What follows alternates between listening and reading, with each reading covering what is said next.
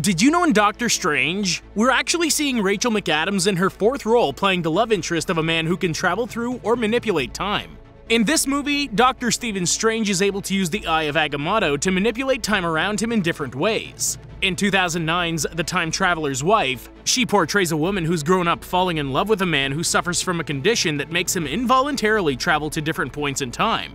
In 2011's Midnight in Paris, she portrays the fiancé of a writer who finds himself traveling back in time and rubbing shoulders with the likes of Ernest Hemingway.